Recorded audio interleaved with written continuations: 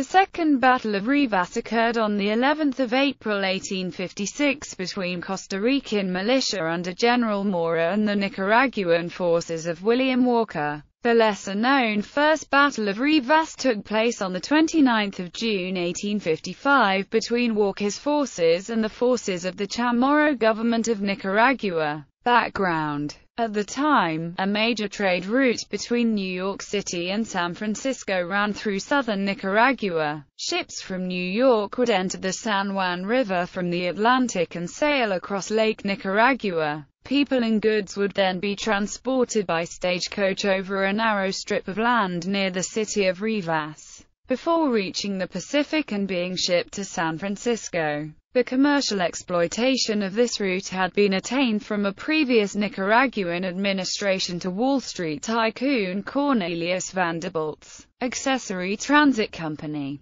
Garrison and Morgan had wrested control of the company from Vanderbilt and then supported Walker's expedition. Vanderbilt spread rumors that the company was issuing stock illegally in order to depress its value, allowing him to regain controlling interest. In July 1856, Walker set himself up as president of Nicaragua, after conducting a farcical election. As ruler of Nicaragua, Walker then revoked the transit company's charter, claiming that it had violated the agreement, and granted use of the route back to Garrison and Morgan. Outraged, Vanderbilt successfully pressured the U.S. government to withdraw its recognition of Walker's regime. Walker had also scared his neighbors and American and European investors with talk of further military conquests in Central America. He also provided defectors from Walker's army with payments and free passage back to the U.S. Realizing that his position was becoming precarious, he sought support from the Southerners in the U.S. by recasting his campaign as a fight to spread the institution of black slavery, which many American Southern businessmen saw as the basis of their agrarian economy. With this in mind, Walker revoked Nicaragua's Emancipation Edict of 1824. This move did increase Walker's popularity in the South and attracted the attention of Pierre Solé, an influential New Orleans politician,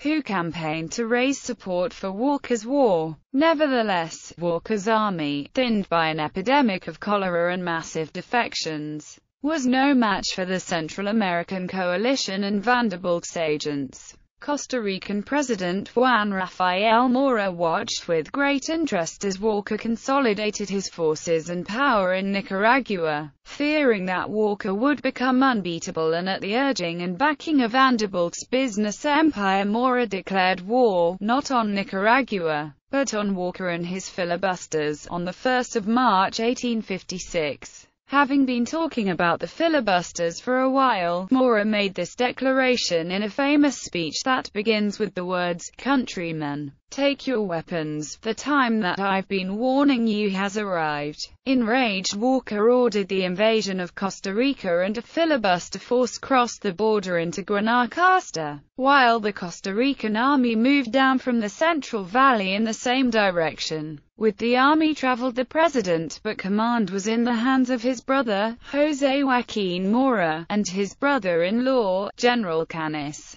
Upon hearing that a small contingent of men were encamped near the city of Guanacaste's hacienda Santa Rosa, Mora led 3,000 of his men to attack. Walker's men were under the command of Colonel Louis Schlesinger, an inexperienced officer. On March 20, with no sentries posted, Mora's Costa Ricans surprised and attacked the small group. Schlesinger himself ran away, leaving his troops vulnerable, disorganized, and without leadership. Walker, alarmed by the defeat, heard unfounded rumors that Mora's army was going to attack from the north. So he foolishly decided to abandon the key city of the Nicaragua at that time and meet the army from the north. Mora quickly slipped into Rivas with 3,000 men. Walker then, just 4 days after giving up the city, marched his men back into Rivas to try to take it back. His small force was able to score a number of victories through street-to-street fighting and were able to create a stalemate at a key building in town, El Maison de Guerra, the Guerra family home, which was located in the corner of the park.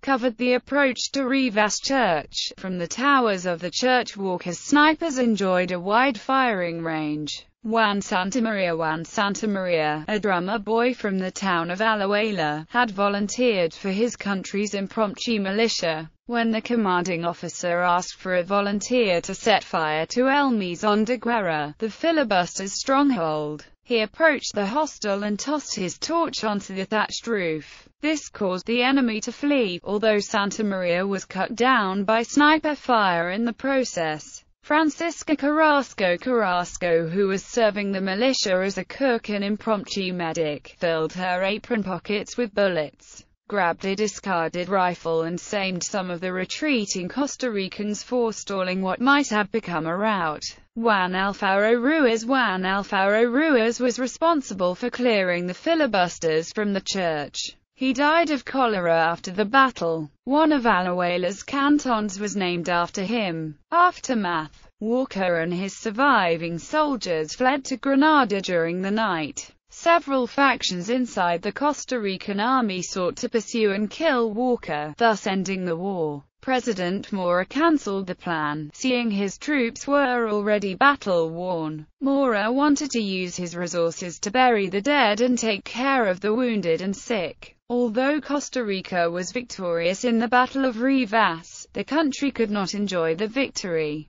Bodies from the fighting were dumped in the wells of the city, causing a huge outbreak of cholera. Thinking the cholera was brought by the hot weather of the Nicaraguan lowlands, the troops wanted to go back home. The Costa Rican troops brought the disease home to Costa Rica with them, where it ravaged the entire country, killing 1/10 of the population. Mora was blamed for the cholera outbreak, the severe losses inflicted to the army, and for the economic damage to the country because of the war debts. A coup was planned for his return to the capital, but this was aborted.